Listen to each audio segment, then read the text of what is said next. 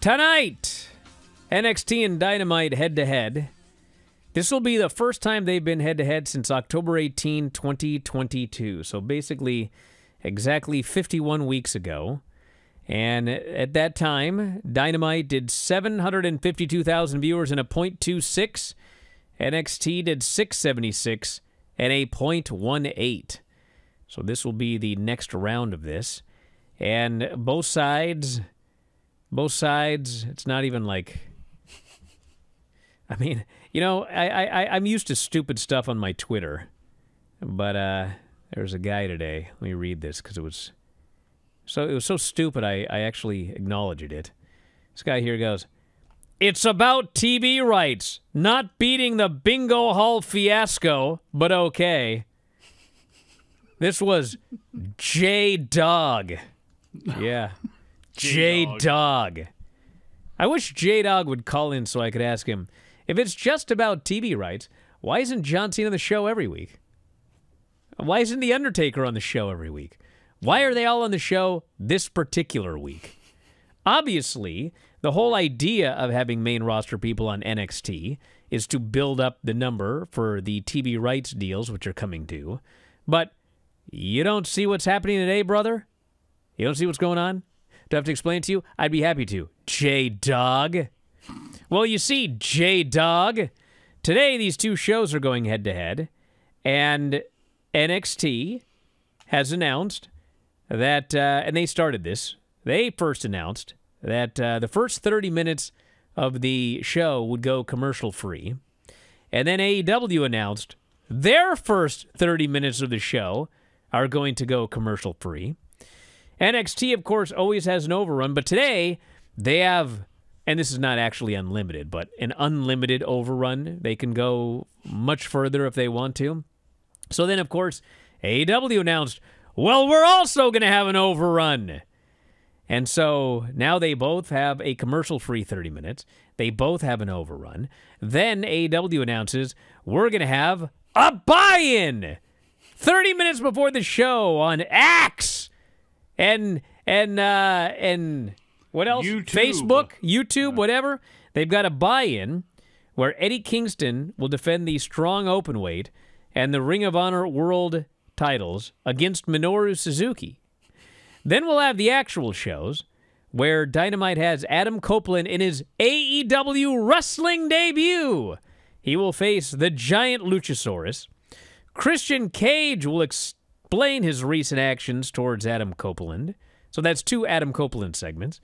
We've got a #1 contenders match, Bryan Danielson versus Swerve Strickland. The winner gets Christian, coming up here on Saturday's Collision. Saraya defends the AEW World title against Hikaru Shida. We have Rey Fenix maybe defending the AEW International title against Jon Moxley, but I still don't know what's going on there. We've got Jay White versus Hangman Page. We have got Chris Jericho versus Powerhouse Hobbs. We have an appearance by MJF, and we have Timeless Toni Storm is ready for her close-up. That is the Dynamite show. And then on NXT, we have got Braun Breaker versus Carmelo Hayes with Paul Heyman and John Cena. You can see him tonight if you watch NXT. We've got the Great Asuka wrestling Roxanne Perez. We have Butch, Ridge Holland, and Tyler Bate versus Gallus. Cody Rhodes, fresh off, thank God, not breaking his neck in the main event of Raw last night. He has got an announcement. And then, of course, we have appearances by both Becky Lynch and, yes, the man who does not even appear on Raw or SmackDown, straight from the morgue, The Undertaker. The Undertaker is going to be on the show. Now then, gets even better. Tony Khan today on social media delivered a message to Triple H and Shawn Michaels. Yes. He essentially tweeted, I guess WWE teased that Undertaker and, like, whoever was going to be appearing And then Khan posted a message calling Levesque and Michaels bald a-holes. Curb your enthusiasm. Oh, man. That is what this has now come to. He tweeted to call them bald a-holes. After following up a tweet that somebody had sent him about Vince McMahon, about something that Vince had done, and Tony responded, I will find the exact tweet to get it correct, but basically intimated that Vince is guilty of a lot more sins than whatever this person talked about in the tweet here. But look, Dagan asked, oh boy, I'm glad Semp finds this so humorous. Yeah, I do. I'll tell you why. I have no money invested in this. I'm not employed by either one of the companies. I'm a fan watching at home tonight as these two behemoths of the wrestling business put on their shows and throw everything they can at the wall for one night on a random Tuesday in October while there's baseball on. I'm greatly entertained. This has gone from the point of being a little ridiculous to completely being sublime for me with the way they're trying to one-up each other, and then Tony throwing in the one thing that they can't do over with the USA, although who knows, we'll see. Maybe they'll have a half-hour pre-show. Maybe they'll start at 7:57 like they used to do with Raw back in the day with Nitro. Who knows? I don't care. Whatever. It doesn't matter to me. I'm going to be greatly entertained because of the discourse that's going on. Look, for them to act like promoters, I'm not surprised at all. And this is, if Tony was doing something completely out of character, I guess you could kind of hold his feet to the fire. But when Dana White or Vince McMahon or Paul Levesque or Tony Khan or Bob Arum or Don King or whoever act like who they are when they're promoters, I'm greatly entertained. I don't expect them to be any other way. If Shad Khan started acting this way, then I would have a concern. But Tony doing this on his birthday, are you kidding me? He's having a field day with this. Well, he is, but Lenny here goes, wait, it's fine when Triple H called them a pissant T-shirt company, but bald a-hole is over the line. What was wrong with the pissant T-shirt company? You guys, whose feelings hold are on a hurt second. by that? These guys can say whatever they want, but who cares? As we all know from the internet, which sucks, okay?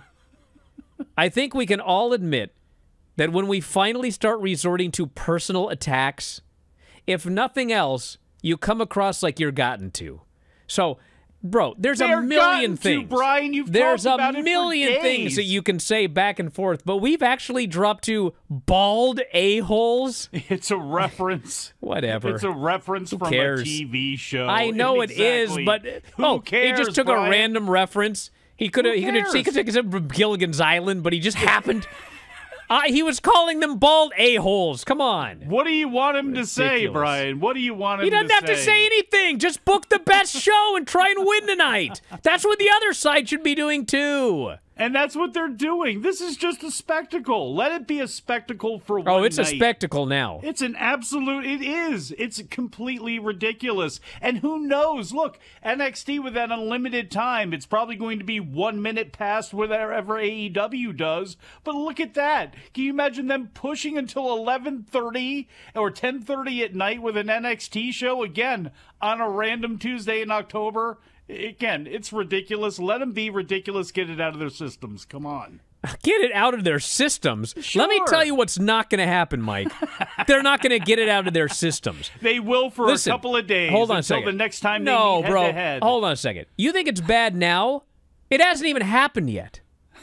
Well, tonight it's going to happen, and then tomorrow there's going to be a winner and a loser. Yes. So you think they're going to get it out of their systems? You think the loser's going to go, I lost. I'm going to move on to something else now. Of course not, because they're going to brother. Respond to whoever's pouring it on them, whoever wins, and it gets to be one up on them. Hey guys, did you love this clip? If so, you should join our channel. Just hit the join button, and you'll have full access to every single show that we do. Wrestling Observer Live, Wrestling Observer Radio, The Bryan and Vinny Show, all of them in full HD, full length, plus archives of all of your favorite shows. Click join today and don't miss out.